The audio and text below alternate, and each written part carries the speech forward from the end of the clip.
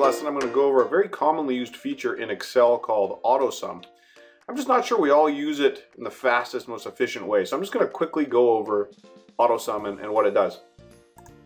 Here I have a sample spreadsheet. I have a group of numbers, columns and rows, and I would like to quickly add up these numbers. Now, some of us might use AutoSUM in this manner. I'm going to click at the bottom of the first column, and then on the Home tab, over on the end, you have a button called AutoSUM. If I click that, it basically asks me and says, do I want to add up B2 to B11 in this particular example? So if I hit enter, it puts in the total. I could then use that fill handle, which we talked about in another video, and it fills it across. And then I could do the same thing for rows and fill it down. Good, right? And we go, fine, we're happy with that, it worked. And I'm not going to argue with that, it did work. However, there's a faster way to do this. And this applies to a varying thing in AutoSUM.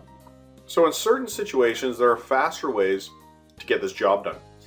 And what I can do is if I highlight the numbers I want to add up plus the blank row I want to put the total. So it could be down here, it doesn't really make a difference. In this case, my total is directly below my numbers. So I'm just going to select all the columns I want to add up plus the blank row I want to put the total, and we can even do the column at the same time. So I basically have selected all the numbers plus the blank row for the total plus the blank column for the total, and then I'm just going to hit that same AutoSUM button. You can see it does it in one click. I don't have to click into this cell, click the AutoSUM, hit enter, fill it across, then do the same thing over here. It's one click, job gets done. So try that with AutoSUM if you have a situation that will work for it.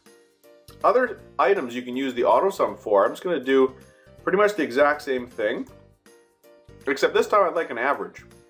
So we don't want to associate AutoSUM with just adding up numbers.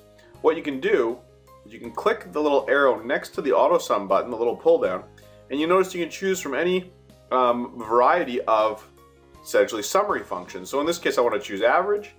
In goes the average. Let's do one more example. I'm going to highlight the numbers plus the row for the max and the column for the max. Hit the drop down, choose max. Max of course returns the maximum number in a range of numbers. As you can see, it goes in. So there's a little brief expanding explanation of the AutoSUM button. Give it a try. It's a very, very useful feature in Excel.